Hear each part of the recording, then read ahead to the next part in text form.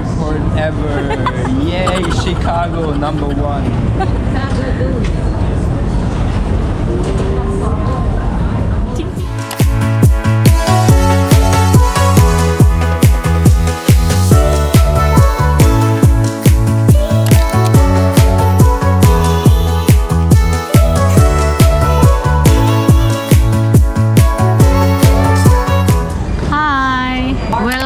To Chicago Airport, going to Las Vegas.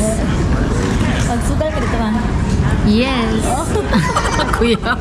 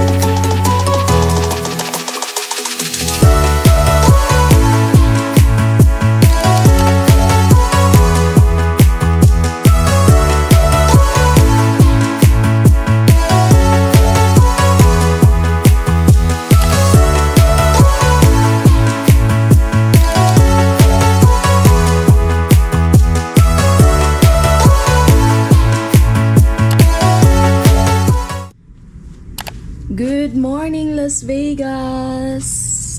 So that's the view from our hotel, and it's quite dirty. So good morning, guys. It's our day 1 here in Las Vegas. We are staying for a night here in Flamingo. We will gonna pack our things right away because we will get our RV, and we just rented an RV to explore West Coast. Today it's sunny, and I don't know if it's hot or I don't know the weather outside, but I'm excited. Yesterday we arrived here around 2 a.m. It's already late because our connecting flight from Chicago going to Las Vegas had 2 hours delay, and we don't have any choice, and we just sleep here, and maybe after this we will go to Walmart and buy our supply because, as what I've mentioned, we are renting an RV and we will be exploring West Coast. The hotel that we are staying is the Flamingo Hotel, which is really on the center of the Strip area.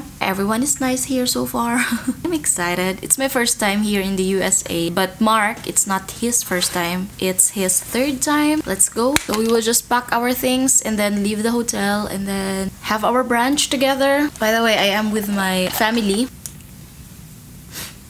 So I'm just wearing a light makeup because it will be a day tour. On our last day, we will be back here exploring Las Vegas, but in another hotel. Unfortunately, this hotel in front, like the Bellagio, and they have this dancing fountain, which is really famous. And from here on top, we have a really great view. However, it is our last day.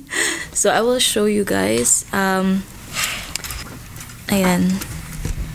Yeah, this area here, this is the fountain, and that is the Bellagio.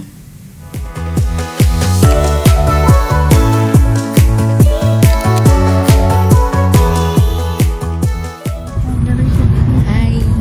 Good morning. Morning, Las Vegas. Kabisaya na to in Las Vegas kayo. Las Vegas. So, good morning, everyone. We are now here in Las Vegas. Baba, say hi. Hi. Hi, everyone. So we are now here in Fremont.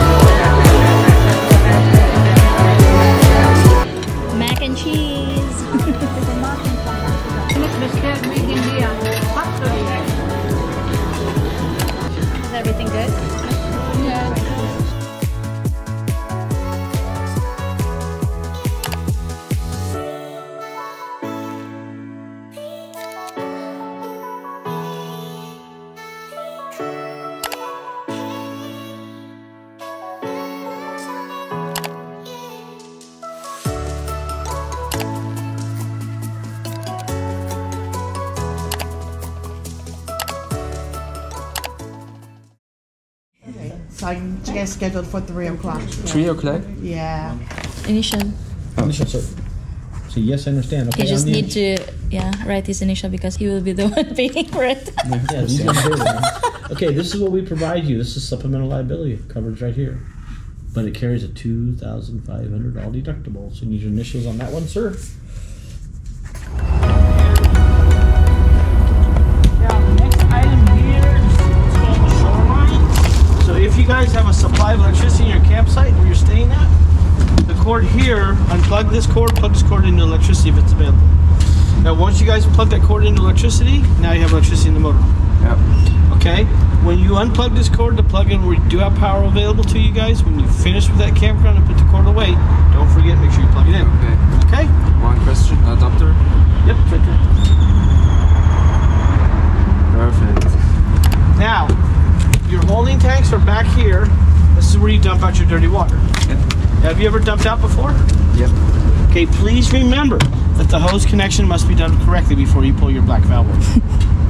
As soon as you pull your black valve open, it empties out immediately. I know. Okay, just be careful. Okay, otherwise, you're not going to have a very good trip. Okay? I'm a professional at it. Okay, the fuel is unleaded fuel only. There's no diesel fuel in your motorhome. Yep. Now, if you're going to run your generator, it runs on the same gas tank you drive the vehicle with. Half a gallon of gas per hour. So if you go somewhere with no electricity, make sure you have a full tank of fuel. Okay. If you have a water supply, we furnish you with a water hose inside the RV. So if you have a hookup for water where you're staying at, you connect the water hose here, then you guys have water at all times. Okay? How about the connection with the hose? The hose is in the motorhome. The motorhome? Yep. So all you gotta do is connection to the... you're gonna have the connection to hook up there if you have one available in your camper. Where you're staying. That's called a hookup. Yeah. So when you have a campground that has hookups, they have water and electricity available to use with the motor. That's good. On this underside here is no major damage. This is a storage compartment here. Now you guys can put your belongings inside of this compartment. And right there is your table. Ah, there's a table. Now inside here's a regular water hose to hook to the water supply if it's available. Okay? This tank up here is full of 40 gallons for you guys. So now this tank is full. So any place you go, you have 40 gallons of water. Thank you. Now your propane tank is here, which should last you about 7 to 10 days. Now when you stop for gasoline, the valve to the propane tank, this one must be closed. Now it runs the refrigerator, which takes 6 hours to get cold. So when you close the valve at the gas station, once the vehicle's full of fuel, before you pull out the gas station, don't forget to turn it on. Okay. If you shut the valve off of the propane tank at night, if you turn it back on, your refrigerator's going to stop working. It's going to take 6 hours to get cold again. 6 hours. Okay, so it's very important. This valve's only closed while getting gasoline. Okay. Okay. Now, how many nights are you going to be gone? Like 2 days, about a week? 14 days. Okay. After you've been on vacation for 5 days, check your level of your propane tank. Yeah. If the red needle's by the quarter mark, go to a propane station. They're going to fill it up for you guys. They gonna fill it. They fill it up for you. For me. Okay. It should last you at least 5 to 7 days. Yeah. Because it's not as cold as it was a little while ago. Your #1 consumer in the motorhome that uses the most propane is your heater. Heater. Yeah. Okie dokie. So now it's open, huh? Yeah. Well, fair. All right. So All right, that's what come it is. inside.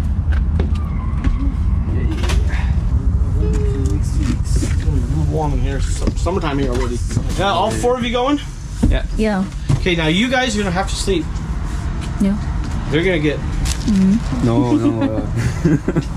You're going to put them up there? Good luck with that one. All the way back there, that door right there, is your shower and bathroom. Shower, right? Your restroom, too. All right, so here's your shower and bathroom for you guys. Yep. Now, over here, everybody, this is your heater. Heater. Now, if you guys are cold at night, all you simply do is turn the heater on. Okay, yeah. Just like that. Yep. Hear it? Yeah. Now, once you turn the heater on, it's going to take maybe 10 minutes to get hot. Like okay. very, very Hot. So once you turn this on, once you guys are comfortable, when it's warm enough, turn it down, not off. Okay. Only down. That way, if it cools off overnight, it turns on again. Okay. But how does it work if the car is... Okay, if you're not able to access electricity, the heater will run on the battery system for 2 hours. Battery, okay. For 2 hours only, okay. But as much heat as this heater puts out, it won't be on for more than half an hour all night long. Okay. Because once you turn it on and warm it up in here, the interior of the vehicle won't cool down unless you open windows and doors all the time. Okay. You'll be fine. Okay. Now, I said half a gallon of propane per evening. That's approximate. Because if it's not on very long, you're not use that much. Okay. This one, if you choose to use it, you may. It's a closet. Okay. Your refrigerator is set for you guys on propane. Now, when you guys travel, any place you stay at, you have to be on level ground. Yeah. Okay. You have to realize when you open your door of your refrigerator, you can increase the temperature by 10 degrees inside of it. So whatever you're taking with you that's big, you want to keep cold, milk, OJ, beer, water, soda pops, ice chest, everything. Yeah. Not in here. Ah, okay. Okay. So we need to... Because whenever you put heavy items in the refrigerator, you have to realize when you drive around, it's going to move. Yeah, it's in the room. Exactly. Yeah. So yeah, that stuff needs to be in ice chest always. Otherwise, it beats your refrigerator up. Now, you can put your ice cream and your popsicles in this freezer. So this is a regular freezer. Your refrigerator is a good refrigerator too, but it gets to about 40 degrees. The temperature can fluctuate with having doors open. Okay. Can we have a look? Yeah, it's already turned on, you guys. Okay? Now, right behind this young lady is the kitchen area. You have a stove here for cooking. Okay? Now, up here will be your systems. Your propane level, your gray tank, your black tank, your 40-gallon tank of water, and the battery that runs your heaters right here. Oh, okay. Now, the gray tank of water is three different things. Showers, dishes, and brushing teeth. Okay. Now, one shower from one person can use 10 to 25 gallons of water per shower. 10, okay. Per shower. Your gray tank holds no more than 20 gallons. Okay. So, to avoid dumping out, as soon as you're done with your shower, showers outside. And long, do your dishes outside if you're doing dishes. Now, as you use water, the 40-gallon tank of water is going to come down. As it goes down, it fills these two up at the same time. Now, if you reach 2/3 level on the gray tank, it has 3 lights here. If it gets that full, you need to empty it out. It's the same for the black one too. Yeah. Now, when these get to 2/3 full, this one's now empty. All right, so you have 40 gallons of water, just enough to fill the 2 tanks up and then dump them out. And then fill the tank full of water, you guys are good for another week. Okay. Now, if you guys only limit your water use in here while you're on vacation to brushing teeth and flushing your toilet, 40-gallon tank of water should last you 7 days. 7 days for Well, 5 gallons of water per day. Yeah. Okay. If you only brush your teeth and you flush your toilet. Okay. Okay? Your battery here is the one that runs the heater, and it's solar charged too. Okay? Oh, so Solar charging. Your generator, if you need to use it, you push stop first. Your hour meter here is going to blink. After that, we give it 3 seconds and push start until you hear the microwave oven beep. okay. Hear the beep noise? Yeah. Let the button go. Okay. That means you have full power. Full power, okay. Any hot water in the motorhome, turn the water heater on. It takes 20 minutes before your water's hot. 20 minutes. So turn the water heater on, wait 20 minutes, and turn the water pump on, and dump the valve to the left to see the water's hot. If it's hot, your hot water's ready. Okay. The water pump must be on when you go to sleep at night until the next morning. Must be on? Yeah, when you go to bed at night, if the water pump's off, there's no water pressure in the motorhome. Yeah, okay. So if you guys go to sleep at night and the water pump is turned off and somebody wakes up to use the bathroom, the water will not work. Because, yeah. So if you turn the pump off, go to sleep and have the pump off, and when y'all wake up, you use your bathroom when you're half asleep, you're not going to be very happy. Yeah, of course. All right? Questions? On television? Yeah. Oh boy. I'm a celebrity now.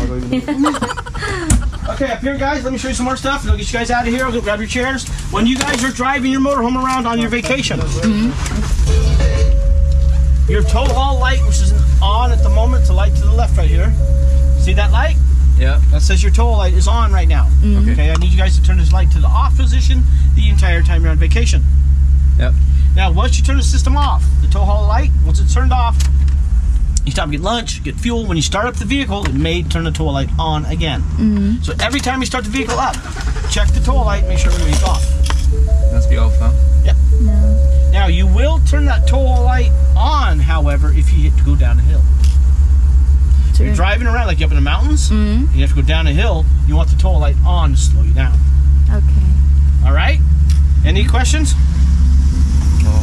Okay, up here in the front, because when you guys are driving, there's no electricity in your motorhome when you're driving. So if your telephones need to be charged up, these may be charged with your telephones here because they're 12-volt charged. Yeah, okay. Okay? Now, this is a newer vehicle. That means your stereo system has Bluetooth.